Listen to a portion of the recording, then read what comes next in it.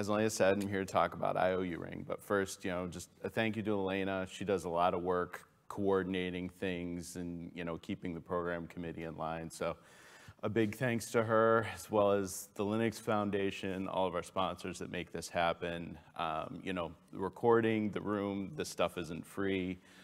So a big thank you to all those people that help make this work too. But anyway, IOU Ring, so fast it's scary. We're going to talk about a lot of things, but before we do that, I think it's important to give a quick overview of IOU Ring. Hopefully, you're not hearing about this for the first time because I've only got a couple slides on it, but if you haven't, and this is something that interests you, I would encourage you to go out. There's been a lot of talks and presentations, blog articles, and whatnot written about IOU Ring, so just type IOU Ring into your favorite search engine, you'll get plenty of information. But the basic idea of IOU Ring is it's a form of asynchronous I/O. And asynchronous I/O is pretty cool because it allows an application to submit multiple I/O requests without having to wait for them to complete. So it can, say, hey, go off, write this buffer to disk, and if you do that with a write syscall, you've got to wait for that to complete, you get the error code, and then you can move on. With this one, you say, hey, here's the buffer, here's the file descriptor, go write it to disk, I'm going to go off and do other things, and then I'm going to come back later and check to see if that worked. So it's kind of cool. You can do other things while you're waiting for your disk or network adapter to catch up. And this is pretty nice because traditionally, if you wanted to do a lot of I/O, you would have a pool of threads or other processes that would go and do this so that you wouldn't block. You could send it off to this pool, the pool would do all the servicing, and you could keep going on. The problem is, if you've got a bunch of processes, you've got overhead of context switching and synchronization. If you've got threads, a little bit less, but you still have issues around synchronization and still bouncing back between the user space and the kernel. So asynchronous I/O allows you to do a lot more I/O with a lot less resources and a lot less synchronization and overhead. So it's pretty nice. And like I said, if you Google around, you can see some pretty impressive numbers through this stuff. Now, IOU Ring isn't the first form of asynchronous I/O that the kernel's seen, but it's undoubtedly the most popular, and it's likely going to be far more successful than what we've seen. In fact, I'm pretty sure at this point it already is far more successful than all the previous attempts. And it does this with basically because it's got a pretty simple, easy-to-use interface. It's basically composed of 2 ring buffers. These are shared memory between the kernel and user space. One of the ring buffers is a submission queue, so you basically form up your I/O requests, you put it on the submission queue, kernel takes that, does whatever you've requested of it, and then it puts the result back on a completion queue, which then you can go back and read whenever you like. And there's also an optional kernel thread that exists. Basically, it's a kernel thread that basically pulls the submission queue, and whenever it sees a new submission on there, it pulls it off, processes it, dumps it on the completion queue. What's kind of neat about that is you can do I/O without any syscalls once you've established the IOU rings. So you just basically write your request into a structure, put that on the submission queue. You don't have to do a system call. That kernel thread will pull the submission queue, see it, and do your work. So it's kind of neat and allows for some really impressive performance numbers. And I guess last thing I wanted to mention about IOU Ring is this is really a pretty thin layer designed to kind of replace the syscall layer for these I/O operations. It's not intended to replace all of the existing kernel mechanisms for I/O. So for example, IOU Ring, it gets these requests for I/O, and if you're doing file I/O, it leverages all of the existing VFS and file and device infrastructure that the kernel has. It doesn't duplicate any of that. So it's more or less the same code path of, open, read, write. It's just it really kind of replaces that syscall layer and all of the overhead there. So that's also kind of nice. It's a lot more manageable, and you're going to get a lot of the same behaviors that you're used to seeing with the traditional synchronous calls. Now, that's pretty much all I'm going to say about IOU Ring for background. So I was just going to pause for a minute if anybody's got any questions about that. You can just raise your hand. No? Okay. Do we have any on the virtual? All right. We're either still asleep or I've explained it exceedingly well. So, as the saying goes, you move fast and you break things, right? It's important to know it's not move fast or break things. It's move fast and break things. And IOU ring is definitely very fast, which means it's definitely going to break things. First thing is it broke audit. IOU ring operations for quite a while bypassed all of the audit mechanisms in the kernel. So you could submit IO and you would have no idea that it was happening if you were looking at just at the audit logs. Now, for some of you that don't use audit, probably not a big deal. In fact, you'd be like, hey, less performance overhead. But there's a lot of users out there that do require auditing, either for legal reasons or security requirements, or they just like to know what's going on with their system. So this turned out to be actually a pretty serious problem. The reason why is, as we talked about, IOU ring is intended to kind of bypass the syscall framework. And audit has traditionally always relied on the syscall framework being there and part of the code path that applications took to perform IO, because before IOU ring, that was pretty much true. And it used the syscall framework to basically do all the setup, initialize, the VFS logging and whatnot, and doing all that. So without that, auditing didn't happen. The other thing, and perhaps even a little more serious, was it broke all of the LSM access controls. So think if you've got SE Linux, AppArmor, SMAC, any of the number of LSM access controls, and you had it restricted so that only certain processes, only certain security contexts or domains would be able to do certain sorts of IO operations, well, you could bypass all of that with IOU ring. The idea is basically this concept around credential sharing, or what IOU ring calls personalities. The idea is that with IOU ring, you have the ability to store your credentials in the IOU rings itself. So imagine you were a privileged user, root user, or whatnot. You could store your credentials in an IOU ring and then hand that IOU ring off to an unprivileged or normal user. And that normal user could then go ahead and perform any IOU ring operation as that privileged user. So, and there would be no LSM oversight of this. There would be no LSM access controls imposed on, the transfer of credentials, the delegation of privilege across this. So that was pretty scary. That was actually kind of terrifying when we first figured that out. And like I said, this was called personalities, which we're going to get to this a little bit later, but I think that kind of masks this for a while, because those of you that play with the Linux kernel may already recognize the fact that the Linux kernel has a concept of personalities already. So if you were reading any documentation at the time, you'd see like, oh, okay, IOU rings, allows people to, store personalities. You might think that's a little odd, but okay, whatever. Well, turns out it was credentials.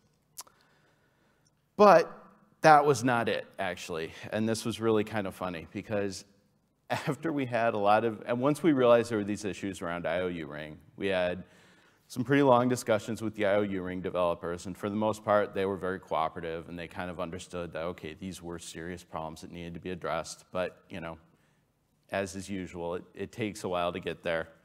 And it took a little bit longer to get the holes fixed, and so we got those fixed, and that was good. And then, as happens in the Linux kernel, new functionality comes along.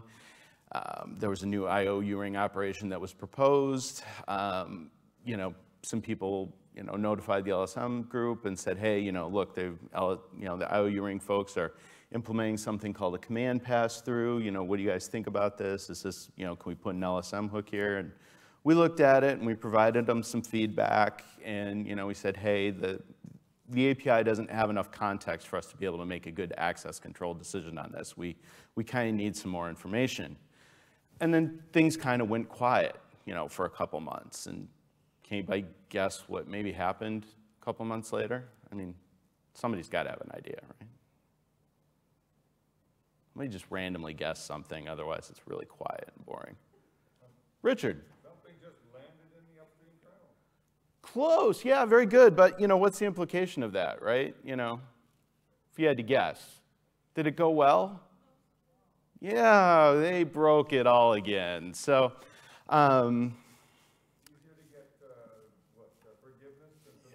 Yeah, evidently. And this is why it's never a dull day being a security developer in the kernel. So basically, yes, they put in this command pass-through, which, without going into details, I think we're all familiar with the ioctl syscall, right? You can kind of envision this as ioctl, but maybe worse, if you can think of that. It basically allows arbitrary users to submit arbitrary commands directly to hardware or to kernel modules in the kernel. Once again, without any LSM oversight or any access control points, so that was fun. We did have some auditing though, so I guess they didn't really break auditing too badly this time, so baby steps, I guess. Anyway, so those were our problems. Those are some of the things we had to solve. And even though they broke them relatively quickly, took us a little while to go ahead and fix those. So here's how we went about doing it. First thing we wanted to do was we wanted to restore audit visibility, just simply because once we have visibility with audit, it makes it easier to fix the LSM access controls and do a lot of other things. So first off, we had to kind of teach audit about IOU ring and say, okay, it's like a syscall, but it's not exactly a syscall. So we had to create a new audit record, which we call uring op. I know, we're not creative people.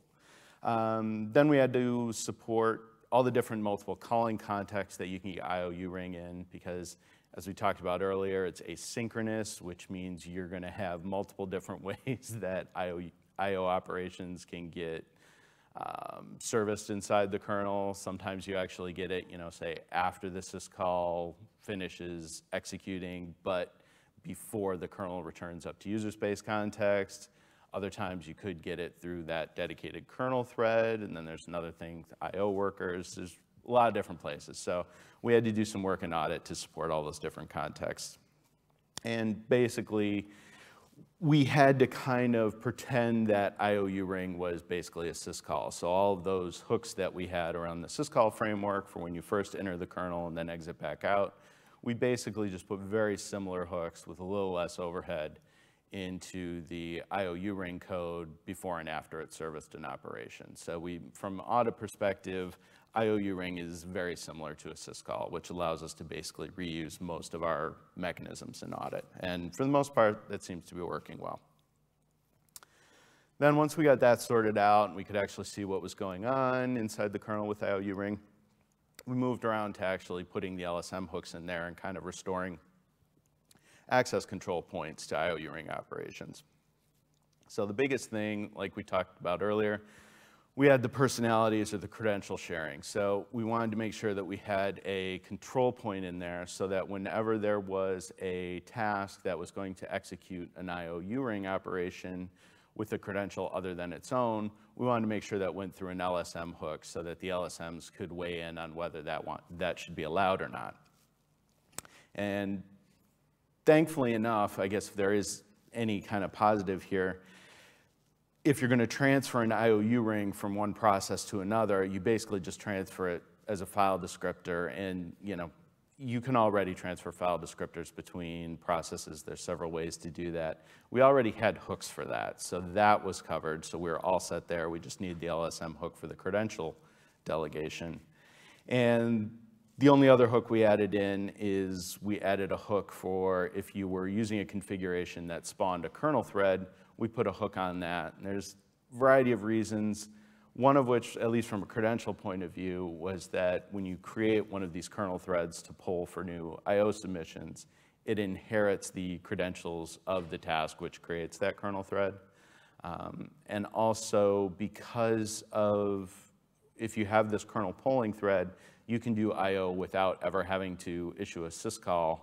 And as some of you know, there's things like seccomp and other things that provide some sort of security mechanisms at the syscall layer. We wanted to make sure that there was an access control point so that, if you wanted to block certain applications, certain users from using this dedicated kernel thread to do this and potentially bypassing some of these other security mechanisms, we wanted to make sure we had an LSM access control point to gate that so that you could define your security policy to either allow or restrict that. And as I mentioned, there was the command pass-through, the little surprise addition at the end. We had to add in another LSM access control point for this because there was just no other way to control this. And it's particularly crude right now. It just went into the kernel not too long ago. We're going to get backported into 5.19, it looks like.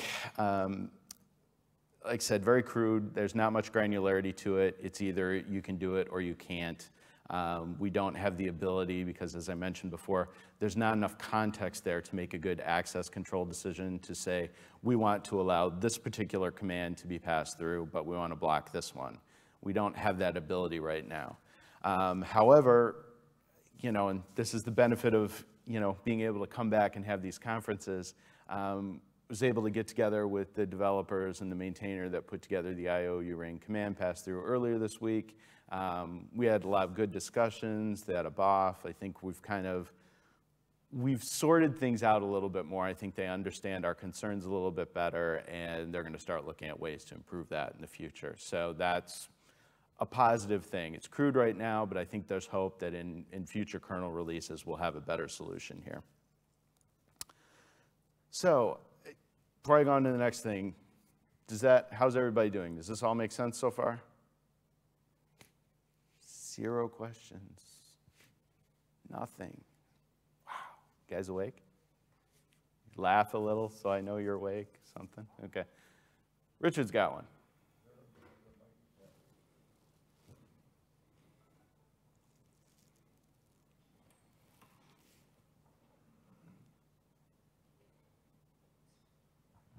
Hi, Richard Briggs.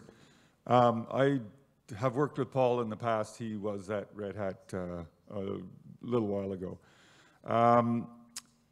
When the IOU ring stuff first came in, we approached them and said, well, we need some insight as to what's going on here. And they said, but that'll make it slower.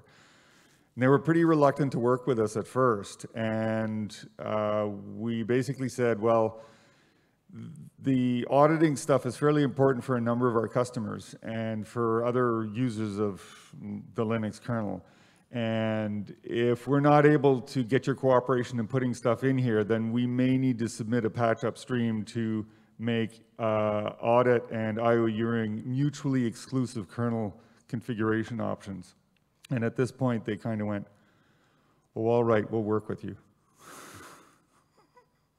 Yeah, and it's a good point, and it's something that comes up fairly often is, especially around performance-oriented features like IOU ring, is somebody will say, well, we can do this as long as we don't care what you do from a security perspective. We'll just make it optional, and so you can turn it off. And that's always going to be useful because there are certain use cases, certain users that they need every microsecond, every nanosecond of performance they can get out of their systems. And that's fine. I'm not going to criticize those people. But I would say most users, and there's definitely a class of users where it's a strong requirement, if they don't have these security features, they can't deploy these Linux systems. I mean, it's a hard requirement for them.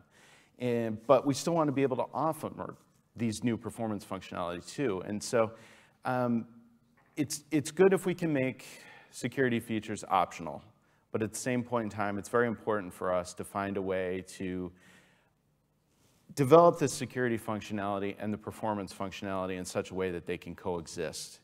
And they need to coexist well, because if it's awkward, like for example, with the command pass-through right now, where it's a very coarse control, there's going to be a lot of situations where people are going to have to basically allow a command pass-through for more security domains than they want and for perhaps more commands than they want because they simply don't have the flexibility and granularity in the security functionality that they need.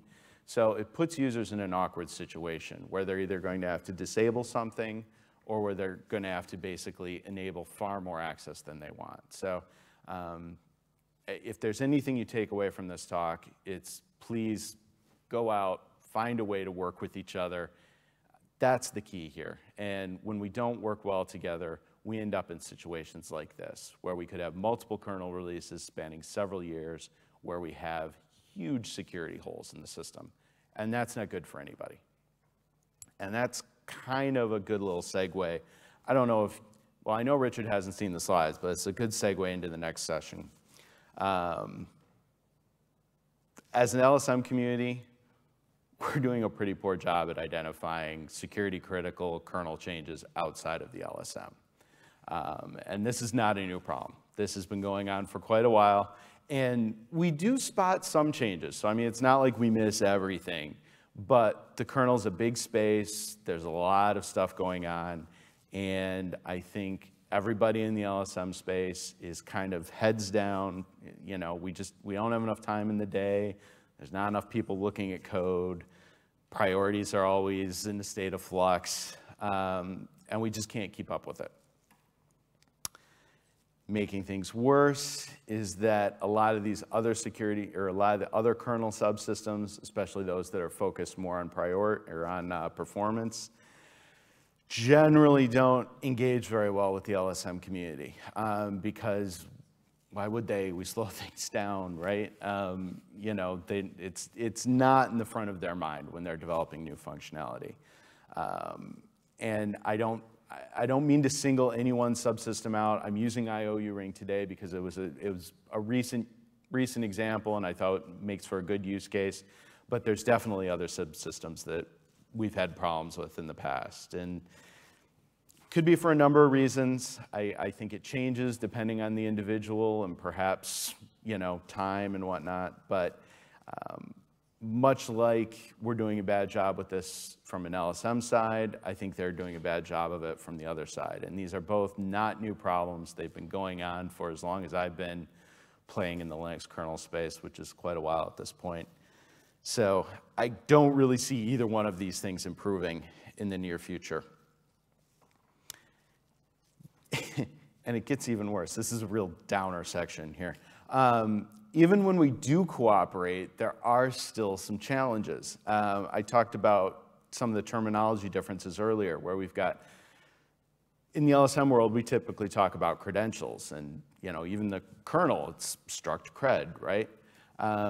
But when the IOU ring folks were implementing this, when they were caching the credentials, they kept referring to them as personalities, which, like I said, is perhaps doubly confusing because the Linux kernel already has a concept of personalities. And so, funny thing was, when IOU ring first came out, and there was an LWN article about it, and there was some other information about it, kept referring to personalities. And so I'm quickly reading through the article because, hey, new feature, I should look at this, see if there's some security stuff we should look at.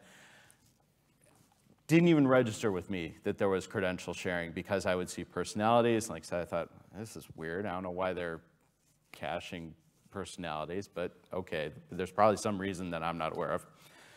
Had they used the term credentials when I was reading this information, it would have jumped out right away and was like, oh, okay, we need to go talk to the IOU ring guys. This could be an issue if we don't catch this soon enough. Another problem we have is that, you know, especially for new functionality, you know, those of us in the LSM space, we know security pretty well. We know the LSMs pretty well, but I didn't know anything about IOU ring until I first read about it. And on the same side, or on the same concept, but from their point of view, they knew IOU ring very well, but they didn't really know what an LSM would need. They didn't even know that an LSM would care about IOU ring because, well, it still uses all of the same VFS code paths, and you've got access controls for VFS. It should just work, right? So I think everyone has good intentions, but it doesn't always work out the way we need it to work out. So how can we do this a little bit better? Well, my thought was maybe we need to start doing some automated code inspection. Coordination is still the best. And please, these next few slides, don't take this as an excuse to not go out and talk to other people about what they're doing and figure out, you know, okay, how can we work with you to make sure that, you know, the kernel security remains intact and things are good going forward. So please continue to do that. But I think we also need to be realistic that it's not going to work as well as we need it to work. And we've got several years of proof that that's the case. So my hope is that perhaps if we can come up with some automated code scanning, can help focus what limited review resources we have onto commits or changes or new functionality, new subsystems that are security relevant, that do potentially need some extra scrutiny. And so this is kind of well outside my wheelhouse and area of expertise, but I was thinking like, well, okay, having done this for a while now, what are some of the things that usually stand out when we have these problems? What could we use as potential flags or patterns to see that, okay, maybe we need to have some extra LSM access control points in there? Well, one thing, and I've actually been doing this first point for a couple of years now since I started maintaining some kernel code, is I have a small little script that runs, fairly regularly, a couple times a day, and it looks for changes in LSM subsystems that happen outside of the LSM tree. Now, there's plenty of reasons why this is okay, and this happens every kernel cycle. There's a few kind of innocuous little changes that go in, and that's all right. But occasionally, you'll have somebody that'll come in and, they look at it and they're like, oh, I know a little bit about the LSMs. I know a little bit about SE Linux. I can just go ahead and drop some code in there and it's fine. And of course, they don't CC the SE Linux list because that's all right. They've been doing this for a long time. They know what they're doing. And for the most part, it is okay. I mean, it's only a couple people that do this. It usually works out pretty well, but there have been the occasional case where it's like, hey, we need to, I see what you're trying to do, that's fine, but we need to kind of change this a little bit. So that's a good thing to catch. Another thing is, if you've ever looked at the kernel source code, you've probably run across an LSM hook at some point. They all start, security underscore blah. So basically wanted to look at all of the LSM call sites scattered throughout the kernel and just keep track of those and try to see like, when do those change? Do people move them around?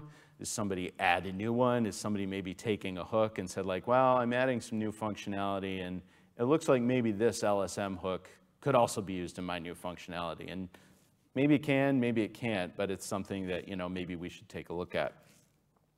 Also, we talked a lot about credentials, so I'm not going to hash over that again. But basically, anytime there's a credential override in the kernel, there's actually a specific kernel function for that. So we want to watch that carefully, and if somebody's doing that, you bring that to our attention. Also, anytime the kernel makes a capability check, while most Linux kernel developers, they might not necessarily be super familiar with the LSM, and when there's a hook that needs to be placed there, they are pretty good about figuring out when you need a capability check, because that's the traditional Linux, permissions model. And so they might put in a capability check, but not do anything with the LSM. And if we had had this in place before IOU ring went in, we probably would have caught the IOU ring stuff because they did have the capability checks in there, even though the LSM story was lacking. And finally, I want to put a check in there. Whenever there's a new IOU ring operation that's added to the kernel, let's watch that, because as we've seen, IOU ring is a bit of a special case because it doesn't have that syscall layer. So this might be something that we need either for auditing or for LSM access controls, as we saw with the command pass-through. So we've got a list of things. I had an afternoon. I was like, okay, let's see what I can do with a couple hours. So there's a link at the end of the slide. You can go look at my scripts. I put them up there so you can grab them and take a look. Here's just kind of a quick example of some things that I'm doing.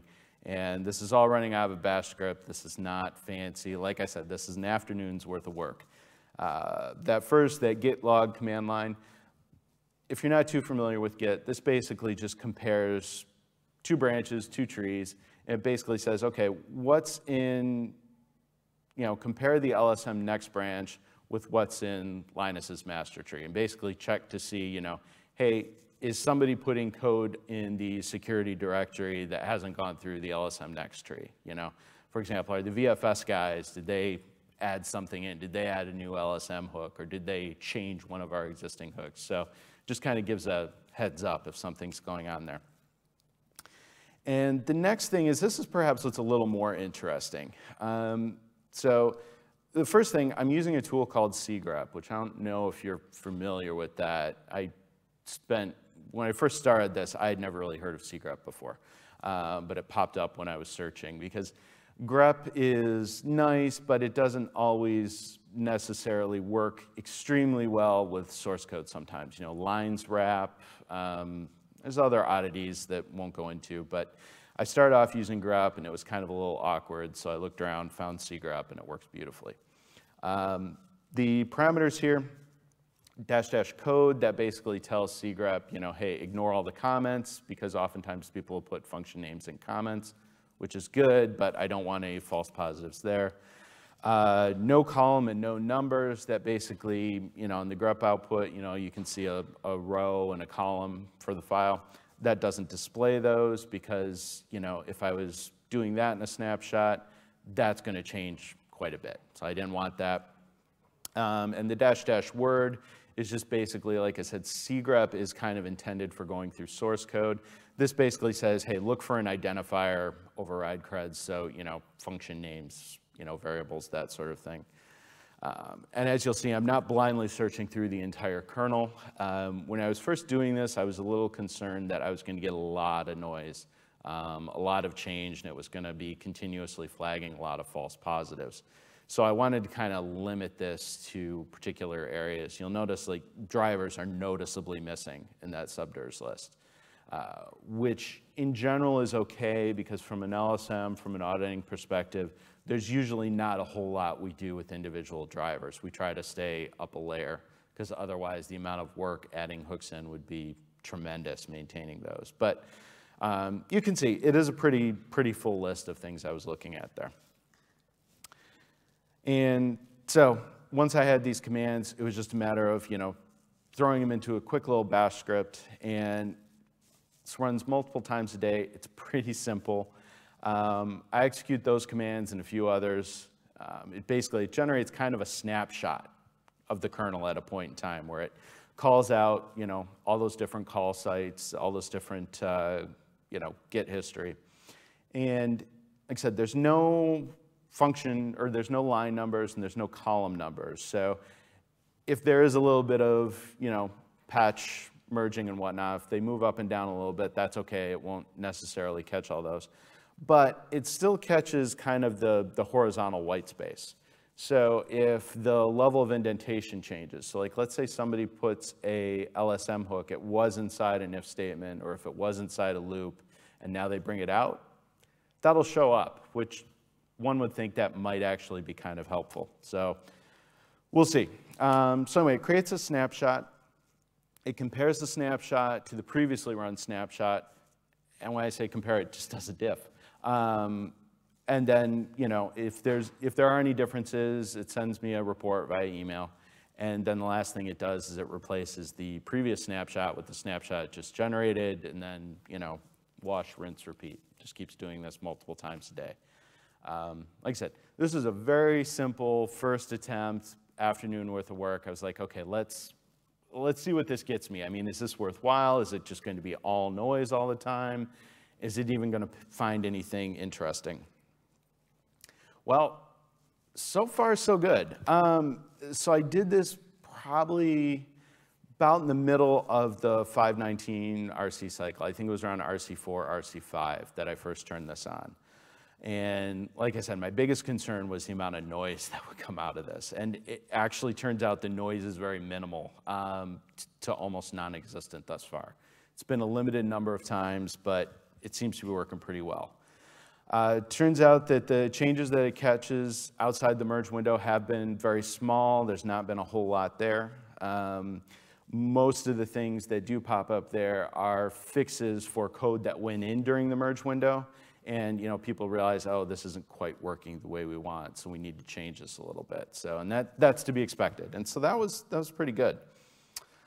So what are some of the positive things that it did catch? Well, during the 5.19 to the 6.0 merge window, IOU Ring kind of reorganized their code and decomposed a lot of things into multiple files. And when they did this, this caught all of the LSM call site changes and the capability changes, so that was good. Capability-wise, so not necessarily specific to the LSM, it did catch a number of debugging mechanisms that were added during the last merge window and that were gated with capsysadmin. But perhaps I think one of the more interesting things, and this kind of surprised me, both a good and a bad way. Good that this tool actually caught it, bad in the sense that this was kind of one of those like, oh man, how often does this happen sort of thing. I'm not going to list the specific commits. I don't want to shame anybody here, but there was a procfs tunable that, like a lot of procfs tunables, was gated with capsysadmin.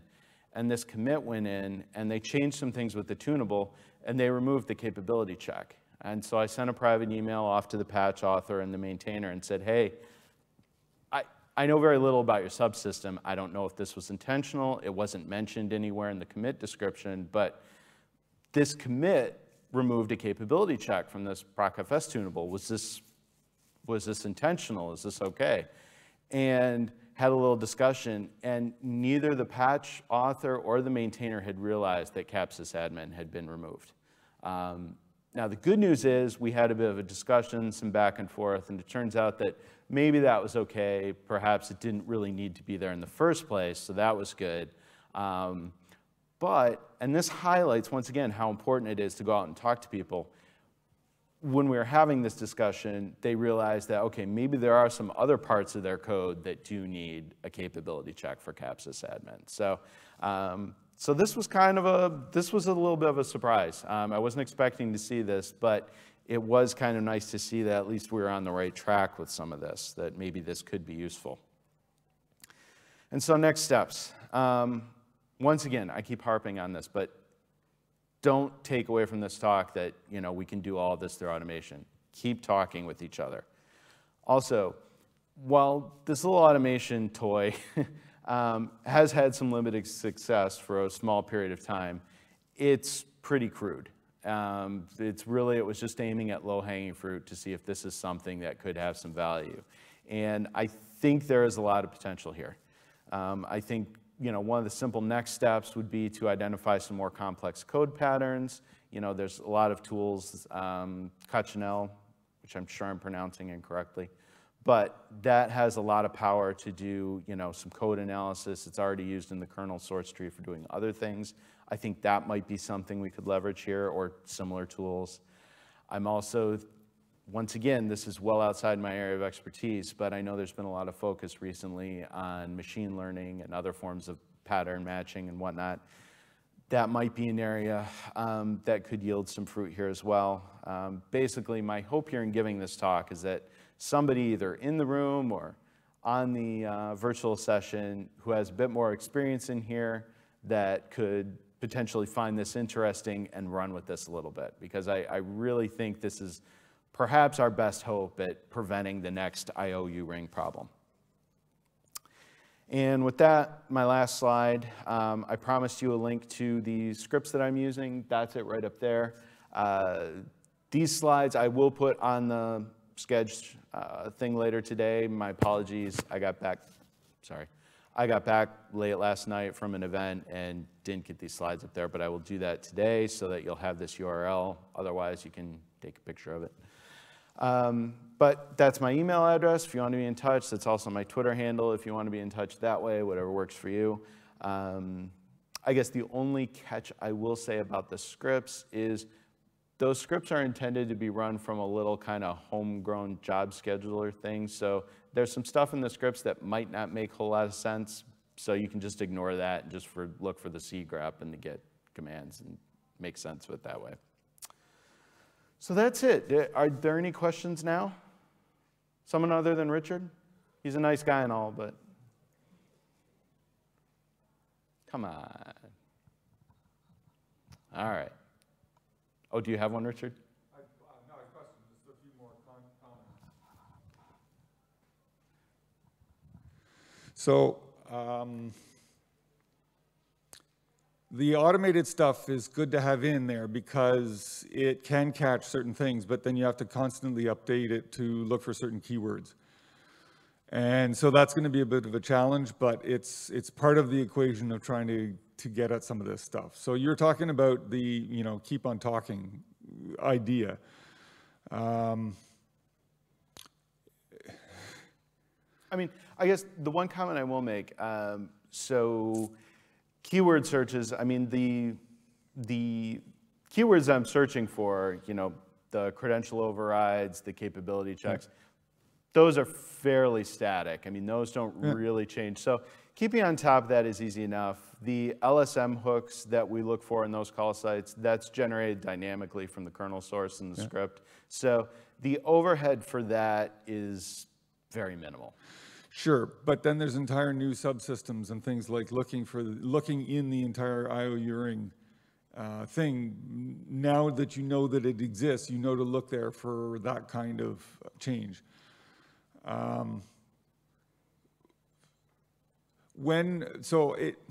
It turned out that Paul and I had actually been at the same IPsec bake-off many years ago and didn't realize it until I pulled up a bunch of photos of it, and Paul's kind of like, yeah, there I am in that picture. And I'm like, oh my God, okay.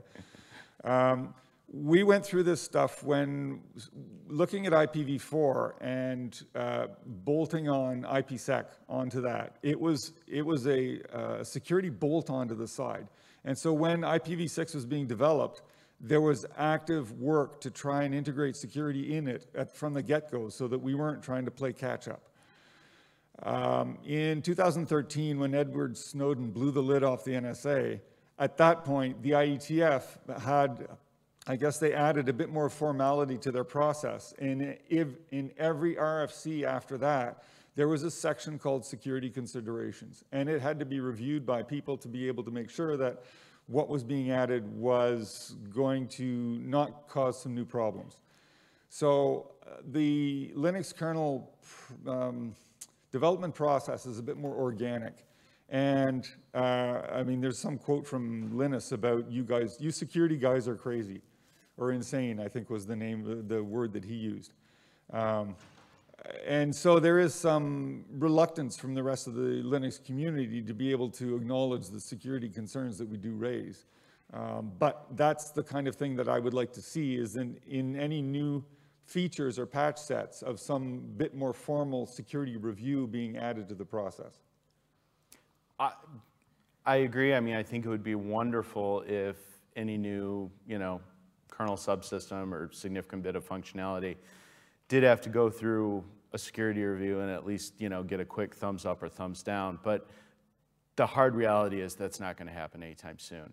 I mean, there's been several cases that I can point to where we've explicitly requested, new functionalities come in. We said like, hey, can you, you're going to release, it's going to be in the next kernel release in like 2 or 3 weeks. Can you hold this for a second? Because we need to add some extra hooks. And they're like, well, no, we're not going to gate new features on the LSM. And we've heard that time and time again. Earlier this week at Plumbers, there's a new IOU ring functionality for spawning new executables, basically replacing the whole fork and exec process with IOU ring. And there's a couple of us that were in that talk, and we asked, hey, can you please share the code with us? Can you please CC the LSM mailing list? And they said, oh, sure, we haven't thought about it yet, but yeah, we'll do that. And we're happy to work with you as long as you don't impact performance. So, I mean, this is the sort of thing that we're up against. And so, I think if we're careful and we're persistent enough, we can make inroads, but I'm not expecting this to change substantially anytime soon. The LSM is... It's a matter of continuing to be present and remind that this stuff is important, this process is important. It is. And the LSMs are becoming more and more common. In fact, I'm pretty sure every major enterprise Linux distribution has at least one LSM enabled these days. So it's not a fringe technology anymore. Case?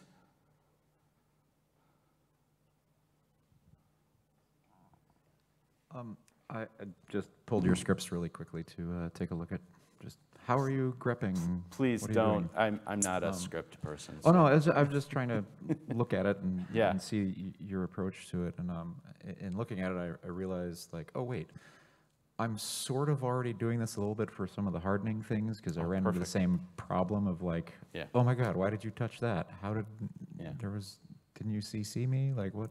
Yeah. And while it's not a perfect solution, listing a couple of the like file or identifier regular expressions in the maintainers file will at least trigger adding someone to CC when certain things come up. So it might make sense for, I mean, it's a pretty limited set of words. Yeah. You know, it's like, did you change capable? Or did you touch capable? Did you touch NS capable? There's a short list of them. And again, it's not 100% because not everyone runs get maintainer. But it has worked pretty well for me when I added those types of things for things in like seccomp, and like I get CC'd when an architecture adds seccomp support, and I can go, did you add a self-test? Stuff like that. So it might be nice to like do it on two fronts. Like you're proactive trying to find them, and then this more sort of passive, add a bunch of keywords like, hey, if you touch any of these, CC the like LSM maintainers subsystem. It's a very good point. I hadn't really thought of that, but yeah, I mean, it's because, and that would be much more preferable. That would get us closer to the let's have a conversation beforehand. So yeah, that's definitely something to look at.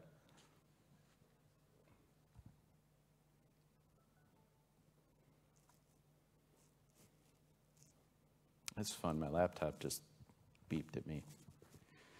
So find out what that means. sorry. So I'm just curious, when there's been a release where there has been a missing LSM hook or something like that, does that generate a CVE because arguably there's now a bypass for security control? So there's a fun topic around Linux kernel CVEs that we could probably spend a couple hours on. I'm personally of the mindset that CVEs aren't anything to be ashamed of, and we should have CVEs for these things, but there's some prominent kernel maintainers that have a very different view of those things. So, you know, they're also, as an individual kernel maintainer, well, as an individual open source maintainer, the path to getting a CVE is fraught with a number of difficulties. So I usually try to make people very aware when there are issues, and we work hard to get things backported whenever we can. Once again, there are other issues we faced with getting security fixes backported, specifically around IOU ring. I think we are going to get them backported, so that's good. But yeah, I think or at least my approach thus far has been to make people very aware of this, and I've seen that a number of Linux distributions have then created CVEs for them. But unfortunately, my results have been very mixed trying to do it as an individual, so I just rely on getting the word out and hope that the Linux distributions will pick it up and do the right thing in terms of CVEs. So, I see. Okay, thanks. Yeah, I'm sorry. It's not very satisfying, and I'll be the first to admit that, but there's a number of process problems here, as I think you found from this talk, so we're just trying to do the best we can.